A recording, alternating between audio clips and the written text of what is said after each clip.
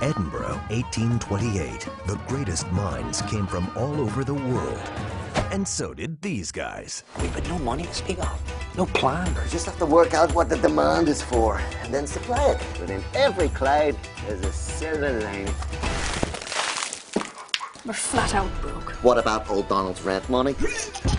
He's dead. Get rid of the body before it starts to stink up the place more than you two. We used to sell to Dr. Knox at £3 a cadaver. £3? And I thought life around here was supposed to be cheap. This is wrong. I am confident that this is the only way. I had confidence in a fart once, and I shot all over myself. Commend you both on account of his freshness. I'll give you £3. I'll pay you the same for any more you can deliver. What do you do for a living? In surgical supplies. You? I became a dancer and times got tough and I branched out into physical theatre. Ah, like acrobatics. Sometimes. I need to make more money, fast. You care about women, right? A fine one costs an arm and a leg. Have you gone mad? No, Willie. We've gone into business. Showtime!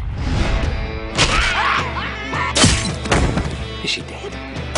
Yeah, she snuffed it. I certainly hope so. It's got everything. Sex. Murder.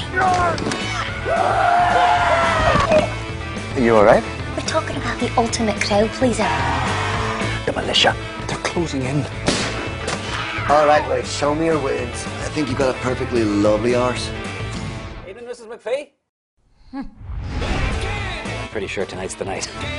I know this amazing trick you can do with your tongue. Thank you, William.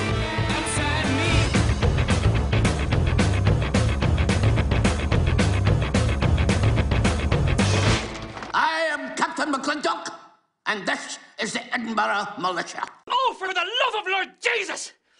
I beg your pardon. Burke and Hare. What about his posture, sir? Threaten him out.